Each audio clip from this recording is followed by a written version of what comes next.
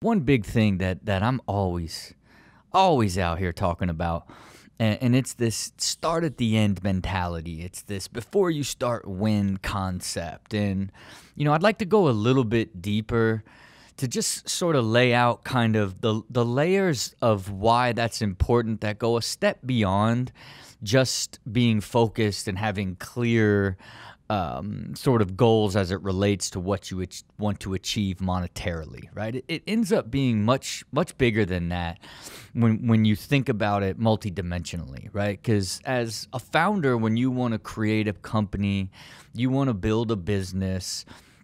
I say start at the end, decide what you want out of the company in the very beginning, right? You want to build a $10 million business that has $2 million in profit that you split with 3 other partners, and that's the money you're going to live off of, right? Like, oh, I'm going to build a growth company, and my goal is to take on venture capital and grow it to 10 million in revenue, and this would be easily acquired for 3 to 4 times revenue, and then I'm going to have, 20% by the time that happens, and that's the money that I'm going to go and fish for the rest of my life, whatever your vision is. But it goes a little bit deeper when you're making that plan, right? Because there's this sort of world where it's like, as an entrepreneur, you sacrifice for a few years to live like nobody else will for the rest of their life, and I don't think that that's ultimately necessary, right? Like, you want to sacrifice with purpose inside your plan, if you will, on what you hope to actually get out of this business in all aspects. And let me explain how that kind of works when you're thinking about building a company and what you want out of it, right? It's what do you also want to do in that company? Are you the creative person? Are you the financial mind? Are you the operating mind, right? Like now it's about the amount of time you want to spend on this company, right? It's you making your life plan, and your goal isn't like, no entrepreneur is like, man, I want to get up at 4 every day and work till 9 and live the rest of my life running the company like that. Like, it's not sustainable. It's not fun. And it's not worth it. And it's not something you would ever want to do. If you do that, you have a bad business. If you get up at 4 and work till 9 every night, you have a bad idea. The idea isn't working. Or you don't know how to delegate and or hire the right people to put you in a position to be more balanced. But think about the time and the ideal state of how much you actually want to work and what do you want to do. If you're a creative person who loves being part of product development and brand stories and marketing stories, and you want to work 4 days a week, from 10 o'clock to 4 o'clock, that should be your goal. That should absolutely be your goal, because that's when you're working 4 a.m. to 9 p.m. in the first couple years. You know that the goal is eventually to transition to just doing what you love to do the most inside the company, and with a lot less hours once the company reaches a certain state of maturity. But that being part of your plan gives you patience and keeps you going when things get really tough, since you know where you're headed. Another start at the end concept that you would be using is how you want to spend your time in that company, and ultimately what you want to do the most inside that company. And again, this would dictate, what type of company that you build, like based off of that, what type of partners you would connect with to build the company with, especially when it comes to the financial side, really understanding that, like, man, in a perfect world, I love the fitness industry, and if I could have a supplement company that allowed me to work out every day and work 30 hours a week and have 30% of it and make 200 $1,000 a year to live the way that I want to live and be able to spend a lot of my time in my passion of doing, CrossFit on the weekends and Ironmans or whatever it may be. There's a formula in there that you've got to design from the very beginning.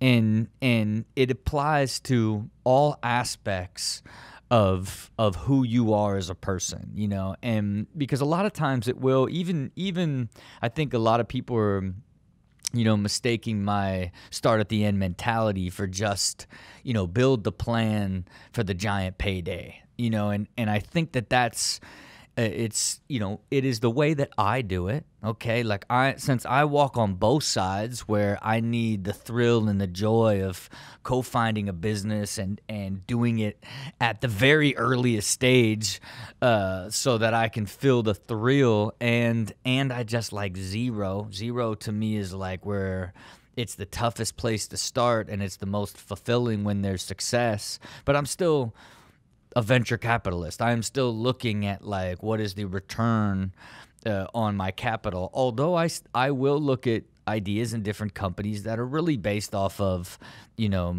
could be profitable just the same. But in general now, start at the end is not just about building the pathway to a big payday, because it's some people may not necessarily want that payday when they start. It might really truly be a passion project, and it may be something that grows over 10 or 15 years that then, they grow out of it or grow to a place where they would like to sell the business.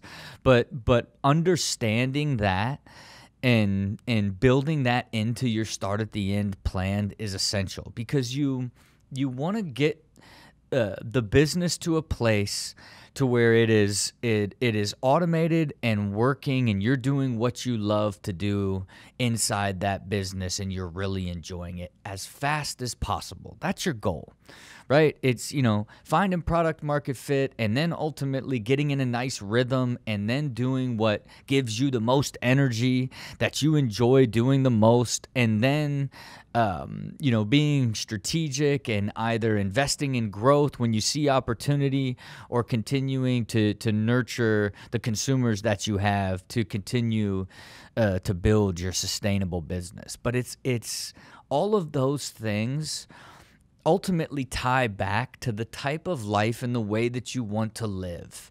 And designing that into your overall plan is really what I mean when I talk about start at the end, and hey, if it is like I am going to work 4 a.m. to 9 p.m. for 3 years and get it to 30 million and sell it for 100, more power to you. I think I was cut from that cloth at an earlier age. I think now for me, it's really how do you push everything into this automated state so it's more sustainable and takes less effort and it has more scalability. But I do all of that inside a balanced life, right? And that's because that's what I decided was what was more important to me as I grew my business and grew the machine and sort of grew into the entrepreneur, venture capitalist that I am today. But again, to everybody out there, you got to start at the end. You got to know where you're headed, why you're headed there, and figure out as much as possible in the very beginning, because it'll be so much easier for you as you begin to evolve and unfold into that business idea, and knowing what you want out of it.